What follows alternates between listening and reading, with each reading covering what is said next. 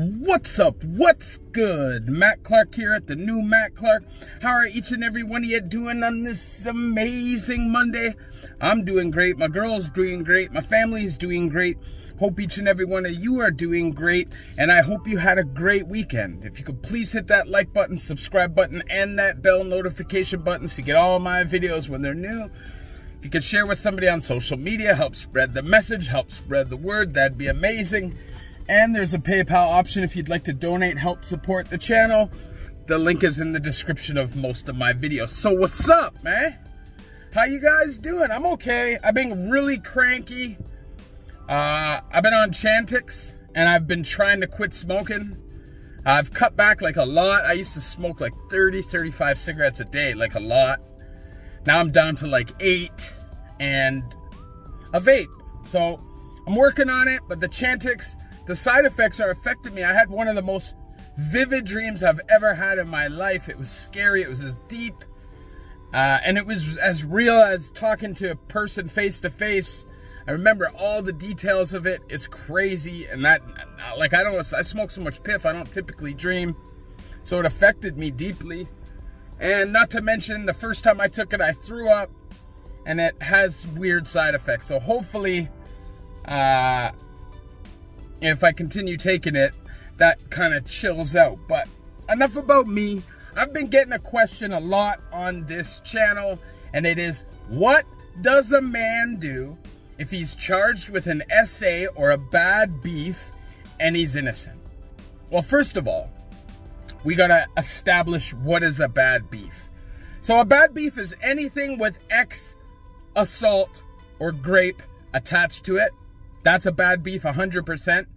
Any kind of pornography, making, possessing that involve children, 100% bad beef. Any violence against minors, abuse of a minor, neglect causing death of a minor, any charges like that, bad beef. And then there's gray area charges, right? There's stuff that it depends on where you land, what kind of joint you're in, what kind of guys are on your block when you land there. Like domestics or pimping, human trafficking, living off the avails.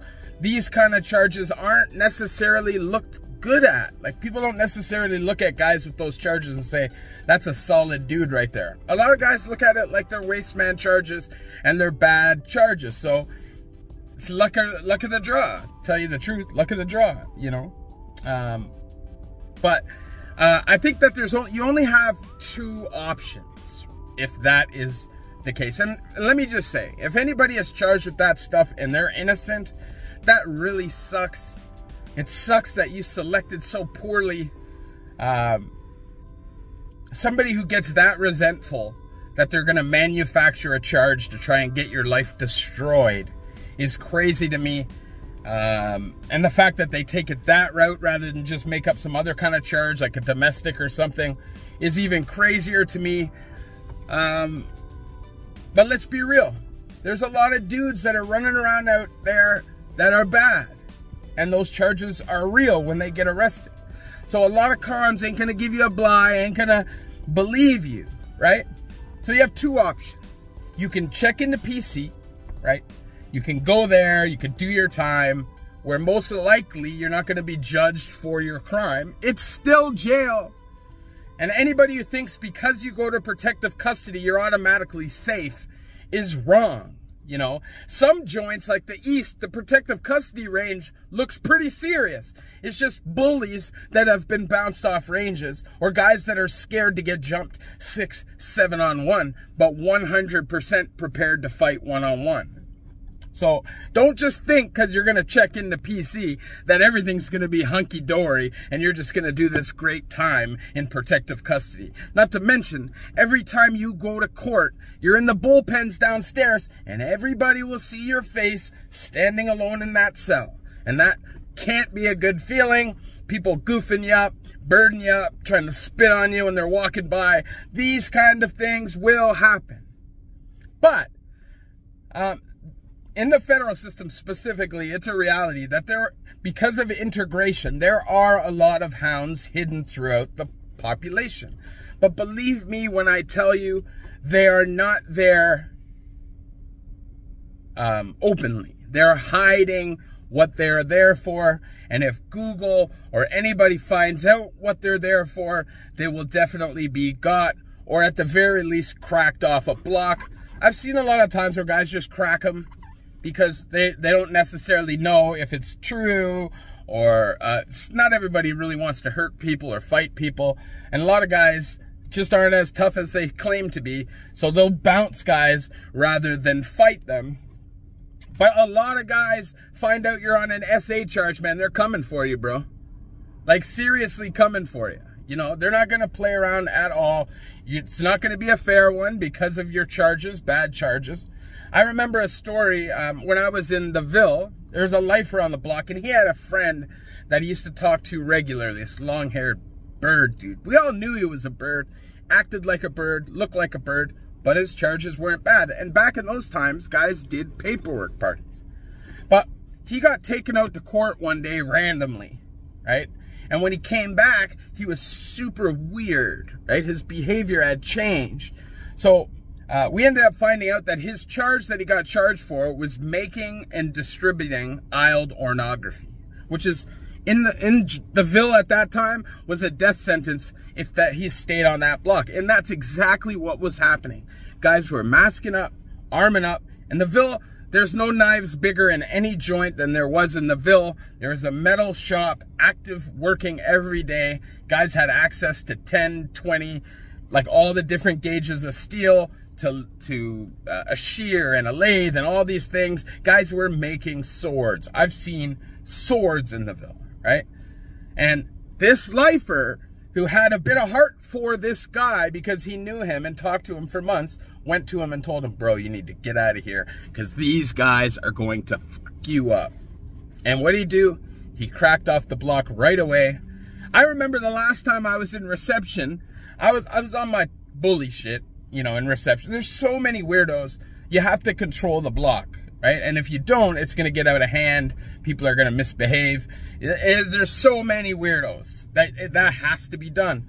And I remember one day being all bozzled and yelling out of my cell, yo, anybody who's on bad charges, we're Googling your name. We're going to find out you're a goof. And bing, bing, red light goes off. 2 guys bounce off the range. It was hilarious. And the one guy used to always give canteen to everybody. And we used to think, why is this guy so nice? It's exactly why he was so nice. And I did give a hound a bly one day. I said he could leave or fight twice. Once was my celly in Fembrook. He had told me that he was on good charges, and people had told me he was good, right? This Inuit dude. But I had already assumed that he was not good. People just had told me otherwise, right? And I assumed because people were talking to him, he didn't seem like a weirdo. But one day I was walking laps, and one of his homies, another Inuit dude, the lifer guy, comes up to me and says, bro, he's no good. He's on bad charges. I cooked right back to my block, closed the door in the cell, called him out, said, bro, you're a goof? And he's like, well, you know. So I bounced him off the cell. And in Fembrook, it's a good chance you're going to go to SEG if you do that. I didn't, because they understood, right? And when he cracked out of the cell, after they came in to pack his stuff, and when they lifted his mattress, he had paperwork in the back far corner under his mattress, which was his paperwork, and he was clearly a goof on bad charges. So you got to be careful nowadays with the people you associate with in the federal system. You know, there was a long time, where if you were from KP, Kingston Penitentiary, Bath, or Warkworth, any of those places, you weren't considered general population. And it was because of the amount of hounds that you were accepting doing your time with. It's changed now because the way they've redesigned the system to kind of allow gangs to not be put in the same prison. So Warkworth and Fembrook are one side, and Collins Bay is the other side, pretty much, right? You have a little bit of intermingling in this lower security joints, but in the higher security joints, not so much. So your only other option, which is your second option, if you get charged with that stuff and it's not good, is to come back to your block, stand up and tell them exactly what you're charged with. Tell them that you're not guilty. And hopefully you walk off of that block alive one day. It's a risk, for sure. But for somebody like me, who wouldn't go to PC, that's definitely the only choice that you have. And you have to hope that the reputation that you've built in the past, if you've done time in the past, is enough for people to believe you and to keep you safe. But to be honest, it probably isn't. You get charged with that stuff, you're in danger the whole time. And if there's any media on it, it's going to make you that much more at risk. So I'd say, what do you do? What do you do? You're fucked. That's what you do. And you have to fight it.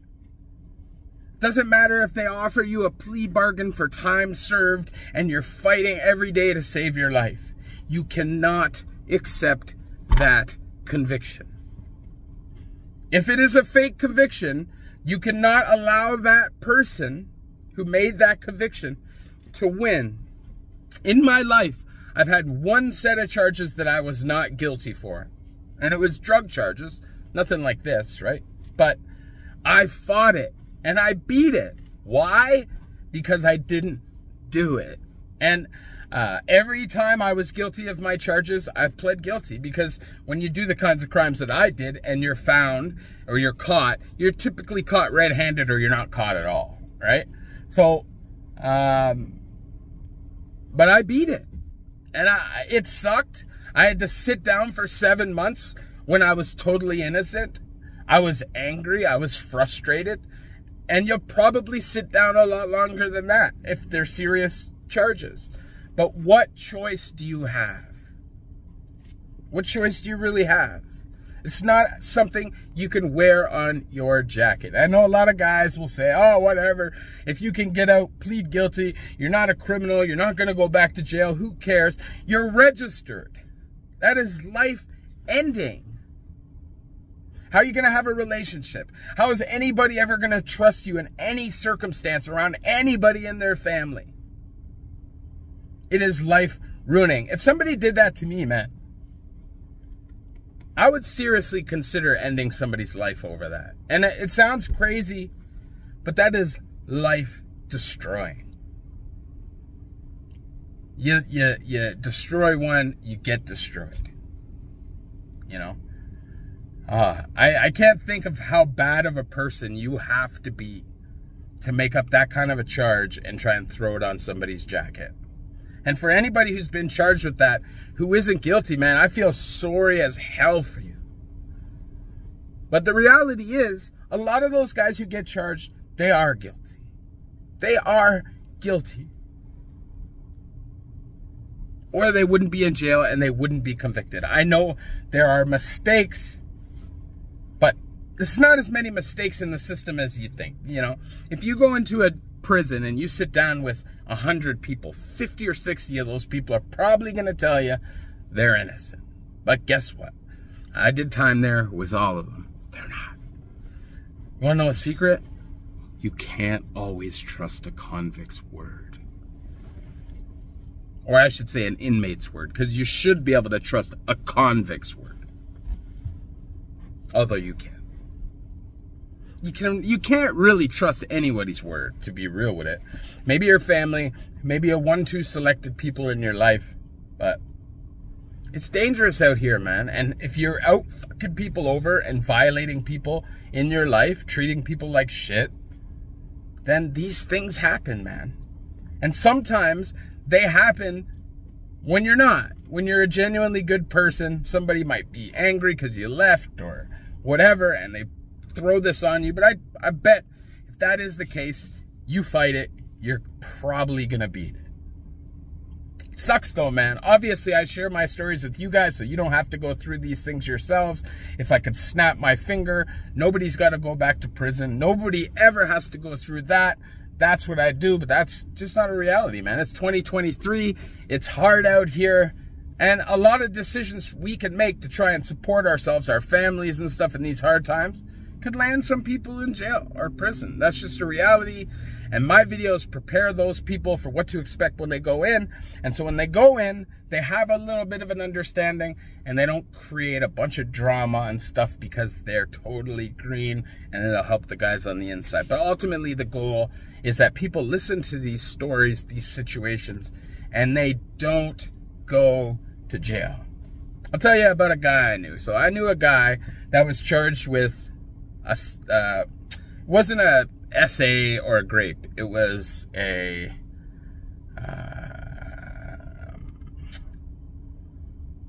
it's like a coercion. I forget what the name of the charge is, but he was 17, his girlfriend was 15, and her dad had him charged for not essay. I forget what the charge is called, but if I think about it, I'll let you know. But so he had this charge on his paperwork, and I remember one day in the Ville, this is my first bid there, he threw it into the garbage. He's like, I'm tearing this page out, I'm throwing it in the garbage, nobody can find out. And this is a guy that will stab you, you know, no games kind of dude. And he was scared, so he threw it in the garbage. Guess what? There's garbage guys that rip through all the garbage, organize, separate recycling, separate garbage. So somebody found the paperwork. This man covered himself in National Geographic shields, like a vest, went outside in the yard, 2 shanks up, and confronted the 16 or 17 dudes in the course of the night that had a problem with him. There was a group of very serious guys. One guy who's known as the best fighter in the whole system approached this man, and he stood 10 toes, and they understood the circumstances. Super rare. Just shows you, though, that if anybody finds that stuff on your jacket, people that don't even know who you are coming for you. You know, that high school shit, man, high schoolers, you guys be careful, man. You know, guys that are running trains and tag teams and doing all this kind of stuff, be careful, man. Even if she's willing and she turns on you, you're never going to be able to explain to a court that she was down for that. So just be careful, make wise decisions in your life, and treat people with respect and dignity. The women you're sleeping with, treat them with dignity, you know. But hopefully we grow and we learn from our bad decisions in our lives and we make it positively and give ourselves the best opportunity to thrive. That's what this is about. So if that answers your question, love each and every one of you. The new Matt Clark.